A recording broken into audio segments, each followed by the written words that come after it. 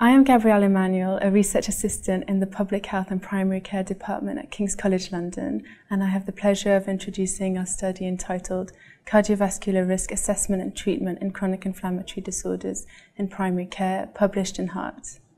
In a recent study, we identified that patients with chronic inflammatory disorders are at increased risk of CVD events, so particularly increased risk of stroke, type 2 diabetes, and coronary heart disease.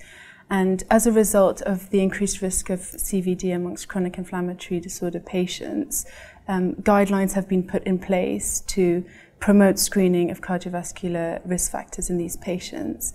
However, we're not sure to which extent these guidelines are implemented in general practice.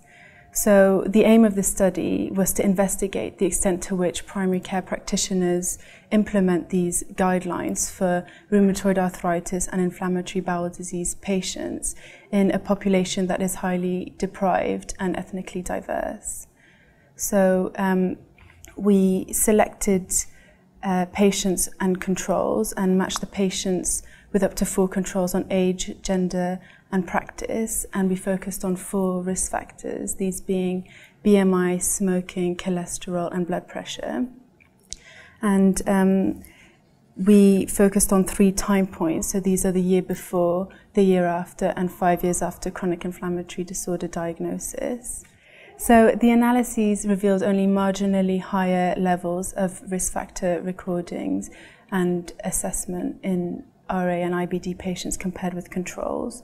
So trends showed increased recording of individual risk factors in patients compared with controls, but rates were overall very low.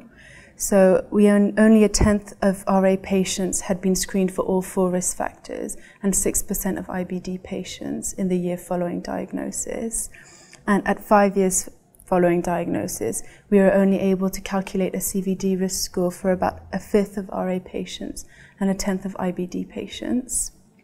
Similar patterns were also observed with regards to CVD management, specifically with lipid-lowering drugs and antihypertensive treatment.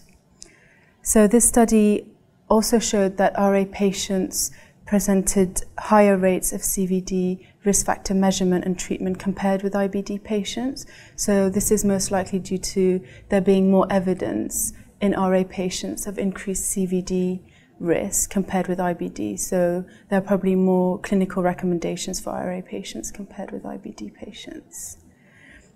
So this study represents one of the few prospective studies to evaluate cardiovascular risk factor assessment and management in a highly deprived and ethnically diverse primary care population. So the evidence implies suboptimal assessment of CVD risk factors in 2 of the most common chronic inflammatory disorders known to be associated with cardiovascular risk.